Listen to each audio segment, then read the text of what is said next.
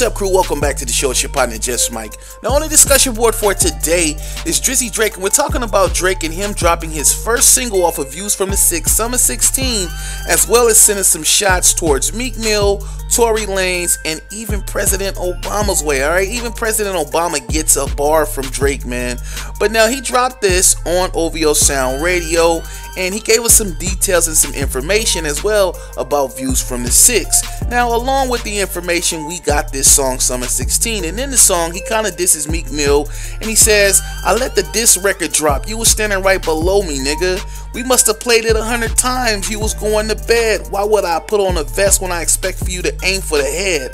I could have killed you the first time, you don't have to say it louder, nigga. We hurt you the first time. It's nothing personal, I would have done it to anyone," right? Now he also goes at the President of the United States, right, for basically siding with Kendrick Lamar over himself, preferring Kendrick Lamar's music over Drake. And in this song, he kind of gives him a slick little bar, man. I'm gonna keep it real. He gives him a slick bar. He says, "Tell Obama that my verses are just like the whips that he be in. They bulletproof," right?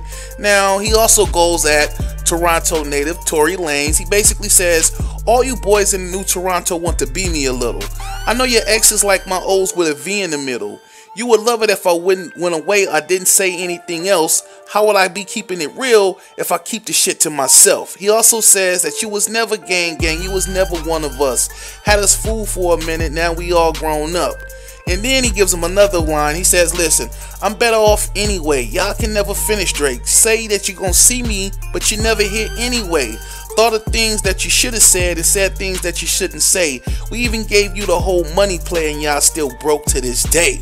Right? So Drake is going in. He's already starting Views from the 6th off with some drama and controversy. He's been in the studio with OVO 40, seems like forever. They pounding out music, and I mean, they've been living in the studio. I mean, Drake has been in the studio with house shoes on. That's how real you know it is. But it's looking like it's gonna be some great content. He did say that Views from the 6th is gonna drop on April 16th, honoring his city, the 416, and so it's going to be dope. But I want to know what you guys think about this. What do you think about the Meek Mill diss lines? What do you think about the Tory Lanez diss lines? Do you think they're going to answer back? Hit me in the comment box, let me know what you think about it. And what do you think about Views from the 6th? Will it be fire or not? You guys let me know. But that's it for this, so make sure you guys subscribe to the channel for more content like this. Definitely subscribe to me on social media at JustMike77, and that's on Twitter and Instagram. And I will see you guys on the next one. Until then, it's your partner Just Mike. Stay up, much love, and I'm waiting for the other shoes to drop. Alright, and I'll see you guys on the next one. I'm out. Peace. No. Man's about to catch a duffus on his own table in his own home. It's the only love I have to give still, you know what I mean? Woo. Ready?